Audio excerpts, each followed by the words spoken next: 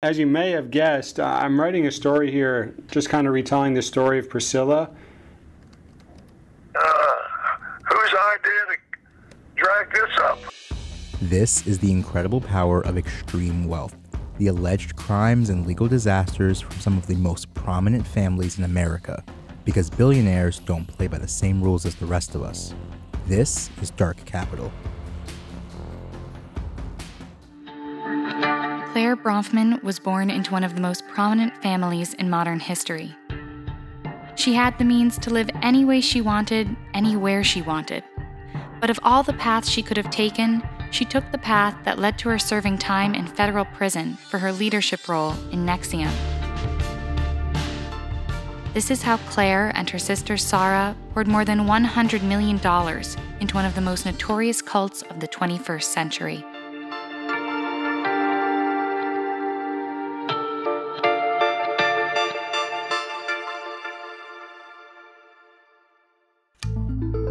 Edgar Bronfman Sr. was the son of Samuel Bronfman, a Russian immigrant who built Seagrams into one of the largest distillers in the world and got rich during Prohibition. Clare and Sarah were the two youngest children of the late billionaire Edgar Bronfman Sr. Edgar Sr. and their mother, Rita Georgiana Webb, divorced for the second time in the 1990s, and the girls spent most of their time living with their mother in the English countryside. Clare was introverted and never finished high school, instead training as a competitive show jumper. Her sister Sarah describes her as being sweet, caring, a little clumsy, and incredibly sensitive. Clare and her sister Sarah grew up on a farm with their mother, but when they turned 18, a trust fund was waiting for each. Sarah says, "We were not raised to be heiresses, nor did we understand we would be. We grew up in another world. We were just like everyone else, but then we weren't. Unbeknownst to us, we had millions of dollars awaiting us on our 18th birthdays." In the beginning, Nxivm was offering executive coaching classes and appeared to be like other innocuous self-help groups. Edgar Sr. took a course and thought it could benefit both Clare and Sarah, who were struggling to find a purpose in their life. They too enrolled, to the delight of Keith Raniere. But Edgar's enthusiasm waned and became suspicious of Raniere's intentions after realizing that Clare loaned her leader $2 million. It kind of opened up his eyes.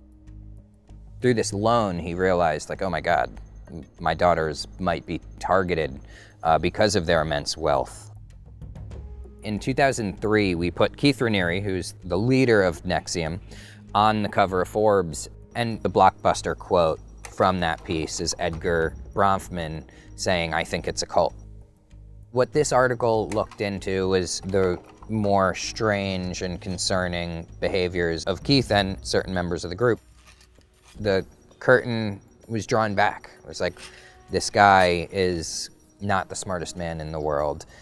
This group has manipulative tendencies, and even its coursework is really concerning. So this article really put Nxivm's darker tendencies on the map, and it really put Nxivm's story in the mainstream media. The fallout for the story was really on Clare, and it indebted her to Keith for their whole relationship. It was this turning point where he finally had something over her. She owed it to him to try to fix it, but obviously it could never be fixed because the damage was done. Keith made Clare believe that her father had it out for him and that he wanted to destroy Nxivm and that Edgar was part of the Illuminati, really crazy paranoid things. While Edgar Sr. publicly and privately voiced his suspicions, Clare found a purpose and community within Nxivm and refused to part ways with the group. After the Forbes article was published, Clare had spyware installed onto her father's computer to monitor him, according to witness testimony. According to Clare's lawyer, her and her father made up, and she helped take care of him at the end of his life. I think it's easy for us to look at these people who, are in news stories being in a cult, like, how could that ever happen? Like, they must be stupid, and their eyes must be closed. Cults don't advertise, like, hey, join us, it's fucking nuts over here. Like, we do insane things, and it's dangerous and scary. It's just a group of like-minded people who want to get along and chat. After time goes on, you realize they cut you off from the world, or, tell you, it's not the best to tell your friends what we do here. And then eventually that alienation starts, and the closest people to you in your life are people in this group, and then it's too late, or it's really hard to separate, because, you do grow fondness for people that you spend time with. So I think that, to me, that was the most interesting aspect, that it's not hard. Rick Ross, a cult deprogrammer and founder of the Cult Education Institute, defended himself against a 14-year-long lawsuit waged by Keith Raniere and offers his perspective on the group. Nxivm targeted celebrities, targeted the wealthy, and these people were conned. Keith Raniere would have imploded a long time before he did if it wasn't for the fact that Clare Bronfman was his bank.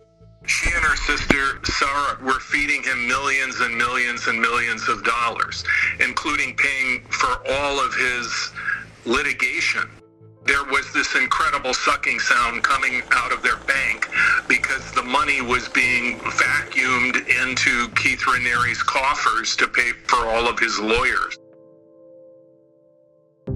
Another thing he did that was really interesting, psychologically speaking, was Seagram's is a Canadian company, and when the U.S. prohibited alcohol, Seagram's put whiskey distilleries on the border of U.S. and Canada, and their whiskey was fed right into the black market.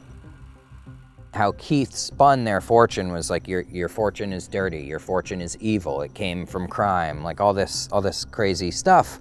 He said, like, Claire, you need to clean this money, and you can clean it through Nxivm because we're a noble, ethical organization.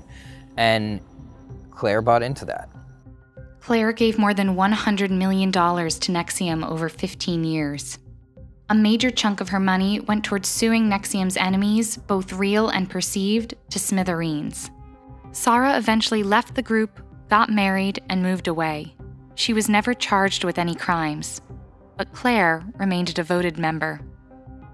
Over 15 years, it's estimated that Claire hired 50 to 60 lawyers to pursue cases against nearly a dozen Nxivm critics.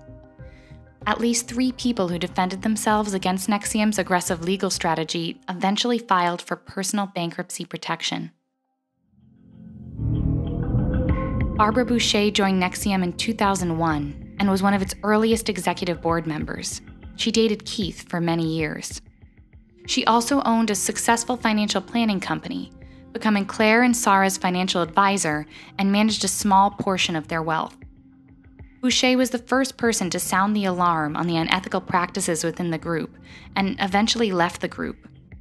After her departure, Keith went after her in both civil and criminal court over the duration of the next 8 years. 14 litigations, 4 states, 8 judges. There were thousands of court filings, and Barbara spent almost $1 million defending herself. Ultimately, all charges against Barbara were dropped. It's been 20 years of my life, and it's taken a toll on my body and my nervous system, and I still have a lot of post-traumatic stress. Keith used Claire's money as a reign of terror within the organization. If it were not for Clare Bronfman, he would have never been able to have done any of that, and probably would have been brought down a hell of a lot sooner than he was. So Claire's very responsible. She played a key role. The tipping point was the day the New York Times published their article about DOS, a secretive group within Nxivm. Federal investigators then arrested Keith Raniere on charges of racketeering, sex trafficking, conspiracy, forced labor, identity theft, sexual exploitation of a child, and possession of child pornography. A few months later, Clare Bronfman was indicted and charged with a racketeering conspiracy, including identity theft, extortion, forced labor, sex trafficking, money laundering, wire fraud, and obstruction of justice. Bronfman made a deal with prosecutors and only pled guilty to identity theft and immigration fraud, and was sentenced to 81 months in prison. Raniere was convicted on all charges and will spend the rest of his life in prison. Probably one of the saddest things that came about through the trial was this email exchange between Claire and her father. Edgar writes, "Whether or not you want to believe me, I do not lie, and I love you too very much. Someone is not telling you the truth. Why don't you try and figure out who that might be? Who has something to gain? Certainly not me. What would be my motive?" And then he signs off, "Tons of love, even if not requited, Pops." Keith saw a rift in a family dynamic, and he exploited it for his own personal gain.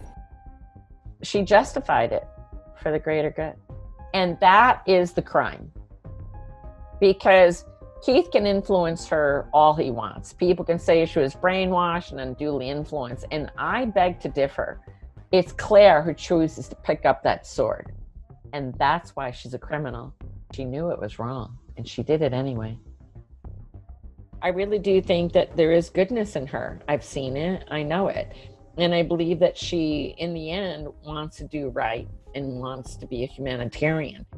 She is a woman with wealth, powers, and means to fix the wrongs, which most people would never have that kind of ability to do so.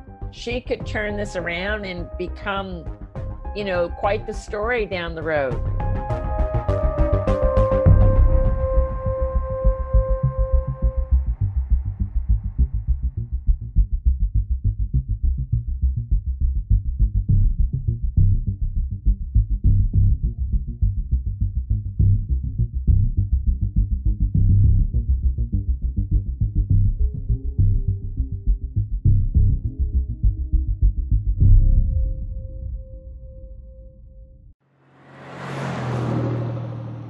The night of August 3rd, 1976, started off peacefully. Priscilla Davis and Stan Farr were coming back from a night out with their friends and pulling up to her Fort Worth mansion. But as soon as Priscilla stepped into her kitchen, she came face to face with a man dressed entirely in black and wearing a woman's wig. The man only said "hi" before shooting her in the chest. The shooter would ultimately leave 2 dead and 1 paralyzed that night, yet somehow Priscilla survived. And when it came time to identify the shooter, Priscilla had no doubt in her mind. Her estranged husband, Cullen Davis, wasn't just the prime suspect, but an heir to one of America's wealthiest families, and he was being charged with capital murder. At the time, he was reported to be America's richest murder defendant ever.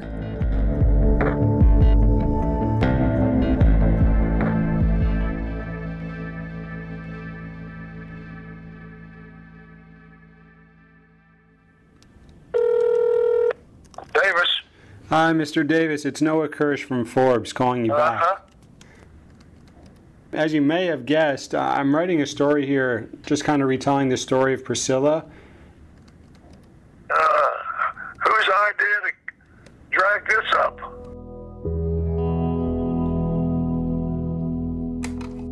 Cullen's father's name was Kenneth Davis, but he went by Stinky, and he ran this firm called Ken Davis Industries, which was worth tens of millions of dollars, if not more. Ken Davis ended up passing the firm down to 3 of his sons, one of whom was Cullen.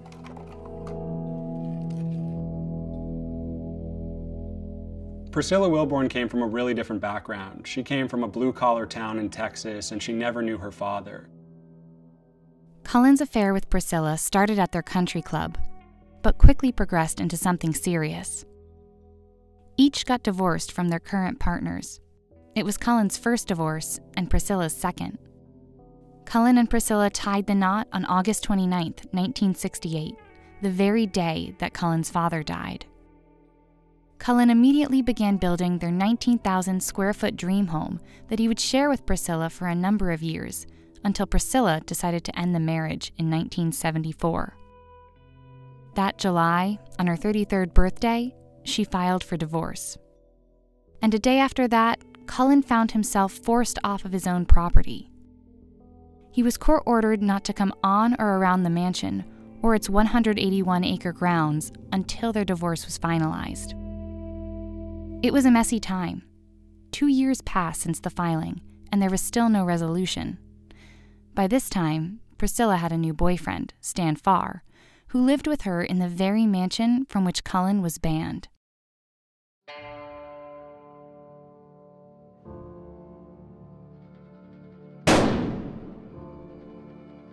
Naturally, as soon as she was shot, Priscilla screamed really loudly, which alerted her lover, as she called him, this guy Stan Farr, who was like 6'5", and he sprinted towards the kitchen, at which point he encountered the shooter, who shot and killed him.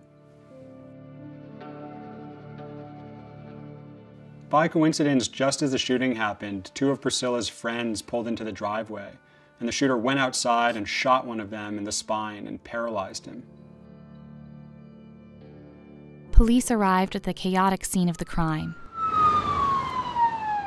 First responders rushed Priscilla and Bubba Gavril, who was also shot, to the hospital.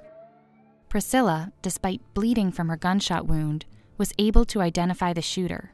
She said it was her estranged husband, Cullen Davis. When she arrived at the hospital, she found out her 12-year-old daughter, Andrea Wilborn, had also been killed. Police issued an all-points bulletin for Cullen, and he was arrested at his new girlfriend's home.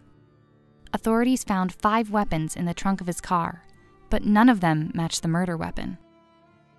Cullen was first charged over Andrea's murder, and though the evidence in that case was largely circumstantial, he faced a possible death sentence. He hired one of the top trial lawyers in the country, Richard Racehorse Haynes, to defend him in court in the murder of 12-year-old Andrea. Haynes attacked Priscilla's reputation and undermined her credibility.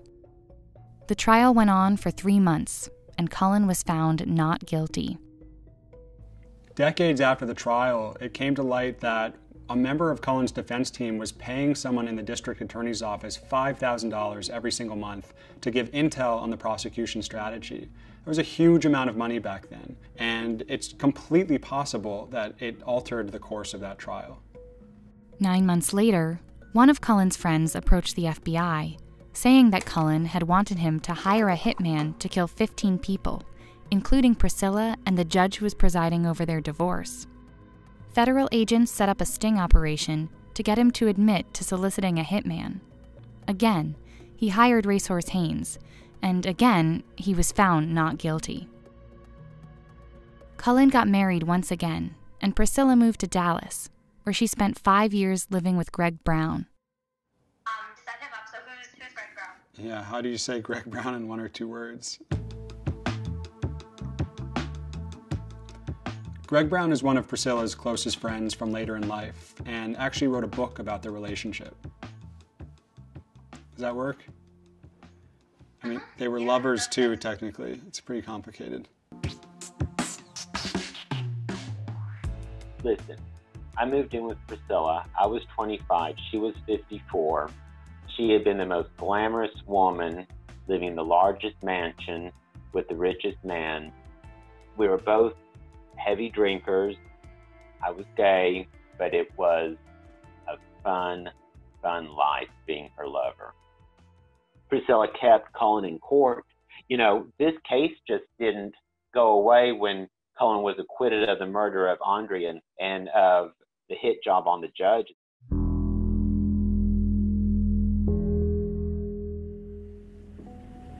If you don't mind, I'd like to ask you about some of the controversial things during that tumultuous period. I know there was an interview where you talked about Dee's cat. Can you tell me about that incident? That was Priscilla's daughter, Dee. Mm-hmm. That disobeyed something I told her to do, and when I confronted her about it, she got smart alecky, and she was holding this kitten, brand new kitten, and I just grabbed it and threw it down, and it died. That's basically what happened. You sound like someone maybe who used to get angry, but over time has mellowed. Is that fair? I didn't get that angry very often, throwing things or hitting people, but you could say that would be an accurate statement. Did you ever hit Priscilla? She lied to me about something. Mm-hmm. I didn't punch her. I slapped her on the face. That was the only time.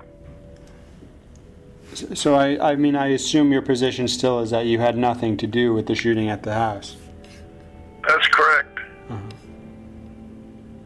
Who do you think could have done it? No possible idea. I think that her story's been forgotten. Priscilla was the most vivacious magnet that people were drawn to because of both her glamour and her positive energy. She's been vilified, of course, and she's thought of as the beautiful blonde bombshell that was on the other side of the tracks. And as we know, that's how Colin got off for the murder of her child.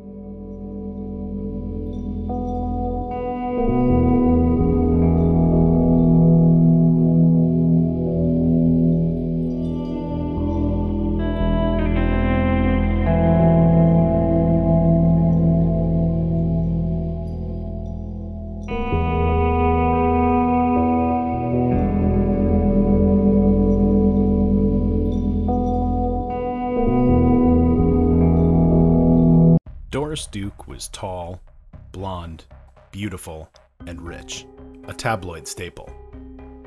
The mid-20th century wasn't the viral celebrity sex tape world we live in now, but the press was still incredibly invasive.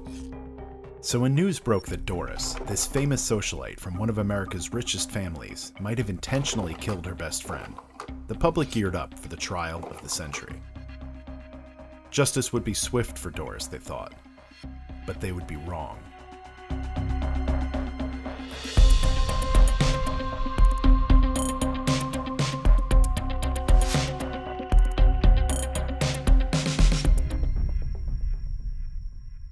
I first started looking into the Doris Duke car crash last year, a little over 5 decades since the incident occurred. I grew up in New Jersey, not far from one of Doris Duke's estates, so I was pretty familiar with her. Doris Duke is known for her philanthropy. She's given a lot of money away to charity, she has all these foundations in her name, but there's all this mystery around her. She was so much of a recluse, and she really liked her privacy, so people are always drawn to her and to know more because she was so tucked away from society. In a way, she was a reluctant public figure who did not like to be in the limelight, but again, she was drawn into the limelight because at the time she was one of the richest women in the world.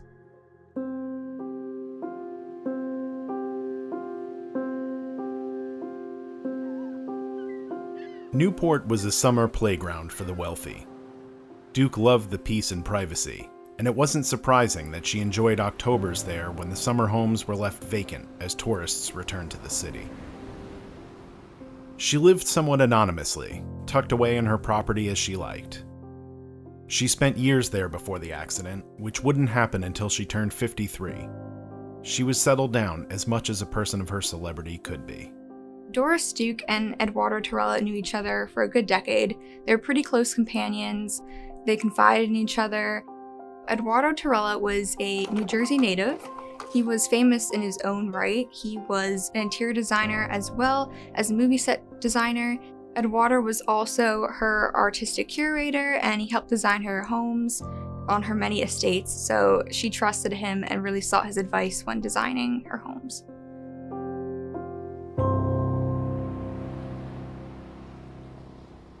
According to an article in Vanity Fair, Eduardo was planning to give his notice that he was going to cut personal and professional ties with Doris and head out west to California. He wanted to get his career in the film industry off the ground and felt that Duke was stifling it. If he was going to stay with her, he was never going to make it big. Eduardo told his partner, as well as friends and family, that he was going to cut ties with Doris Duke, and they warned him about this. They said it would anger her and that it wouldn't end well. But he wanted to tell her in person, and that's why he was with her the day the accident happened. That night, Doris wanted Eduardo to drive her to an appointment. They got in the car, ready to go. Eduardo was in the driver's seat, but he had to get out to go open the gate to get onto Bellevue Avenue. So he put the car in park and he got out, and Doris slid over into the driver's seat. She claims that this car suddenly leapt forward, she doesn't know what happened, and at some point, Eduardo was pinned against the gate and the car crashed straight through the gate and into a tree on Bellevue Avenue. Doris was found in a fog wandering around. She was bleeding from head wounds and she didn't know what happened, and Eduardo was found under the back of the car crushed. He had died instantly. Police did not question Duke for 2 days after the accident occurred. Why did officials wait 48 hours to question the only witness of Eduardo Tirella's last moments? Reporters were stationed around her gates, trying to get access to anyone who worked for her. But it was under investigation, and the police weren't talking. Not even a little over a week after this incident occurred, she was donating money left and right. She gave $25,000 to restore a historic Cliff Walk in Newport. Then soon after, she gave $10 grand to Newport Hospital, which is where she had been staying after the incident. And a few months later, following these donations, she had set up the Newport Restoration Fund, which was meant to restore 84 colonial-era buildings in Newport. A lot of people believe she bought her way out of this, that she paid blood money to make this go under the rug and just forget about it, to get her out of the limelight and that pretend this never happened. A lot of the evidence seems like it was mislabeled or it just mysteriously vanished, even court cases, her statements. So it seems like whether there was a cover-up or the police didn't do their job, there was a lack of accountability at the time, and that's what makes it so much harder to dive into this case and find out what truly happened. The official conclusion of the investigation was that Tirella's death was not intentional. Rather, it was just an unfortunate accident. But the Tirellas maintained that Doris Duke intentionally and deliberately ran over Eduardo. They filed a suit against her in 1967, seeking $1.25 million. For years, the case dragged on, and 5 years after the incident, Doris Duke was found guilty of negligence and ordered to pay the family $75,000. The fact that Eduardo was such her close friend, why wouldn't she want to help them out and be there for them at this time? She caused the death of her friend. The story of the car crash incident pretty much was a bloodstain on Doris Duke's legacy. While she did a lot of great philanthropy and she donated a lot of money and she really did help people, this just couldn't go away. This was on her record forever. People couldn't stop talking about it. And while she was a recluse early on and into her later years especially, people were still curious what really did happen. Well, the only person who actually knows what happened is Doris Duke, and she took that secret right to her grave.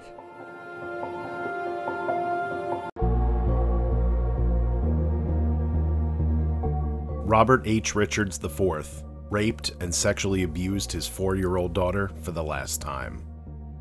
As he had before, he warned her to keep this a secret, but this time she didn't. She told her grandmother, who told her mother, who told their pediatrician, who told the police. Richards was arrested and charged with 2 counts of second-degree rape, punishable by a minimum prison term of 20 years. But Richards, an heir to the $16 billion DuPont family fortune, didn't get anywhere near the minimum of 20 years in jail. In fact, he got none at all. He pled guilty to a charge of rape in the 4th degree, paid a fine of $4,395, and promised to attend a high-end treatment center in Massachusetts, which he technically couldn't because he wasn't allowed to leave the state of Delaware. So that's where he stayed, receiving psychiatric care and group counseling for sex offenders. And this all stayed under the radar for 6 whole years.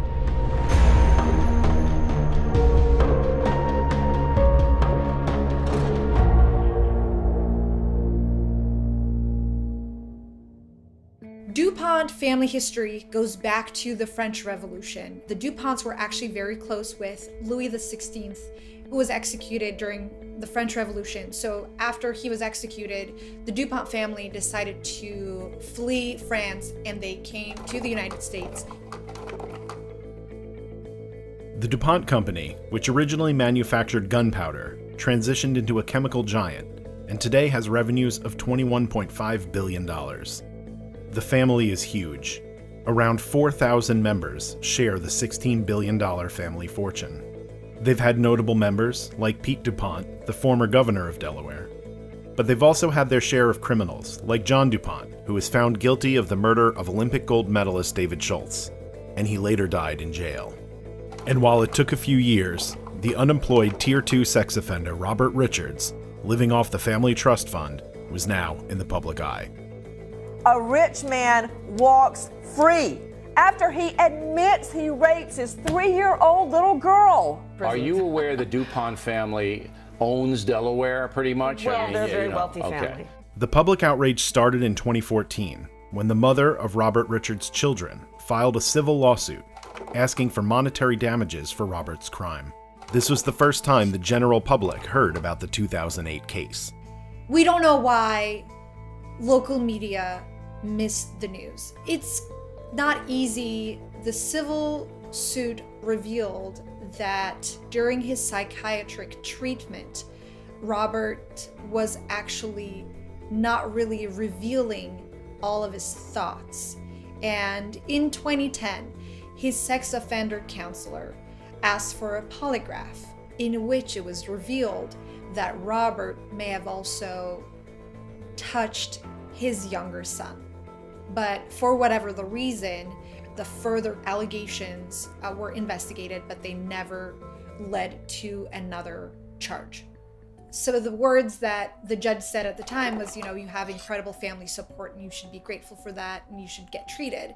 So a lot of people said, is this the type of treatment that someone else would have gotten? So I dug into this. I reached out to the police department that was investigating this. I also reached out to Robert Richards himself, and no one would comment on this. Eugene Moore did not want to talk to me. I also reached out to Judge Jan Jordan, who presided over the case at the time, for comment, and she wouldn't comment any further on the case. And it is almost impossible when no one talks to you. It's almost impossible to find out if he actually did get special treatment.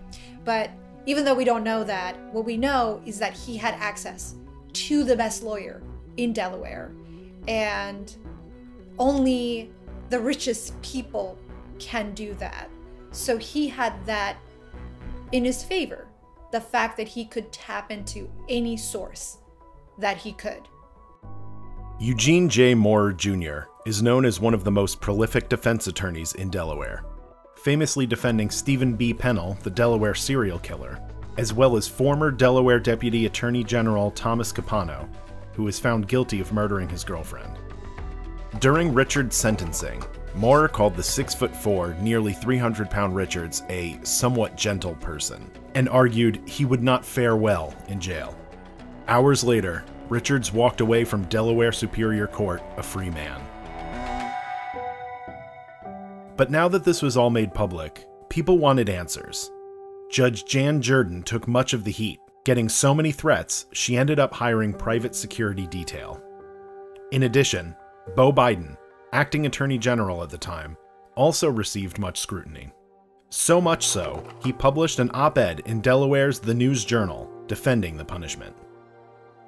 Meaning, if this case went to trial and Roberts was found not guilty, he would have walked away free without any restrictions. But by not bringing the case to trial, the court was able to nearly guarantee he would be registered as a sex offender, receive counseling, and be on probation and parole. One thing that I found out when I was talking to an expert who looks at crimes against children, that it is very hard to convict someone when the victim is a minor and is very, very young, because children at very young ages are not really considered strong witnesses. So in the case of the rape of a minor, it is easier for someone to make a case that they are not guilty. In Robert's case, he had already pleaded guilty. But again, the current system kind of enabled him to get away with a smaller punishment in comparison to jail time.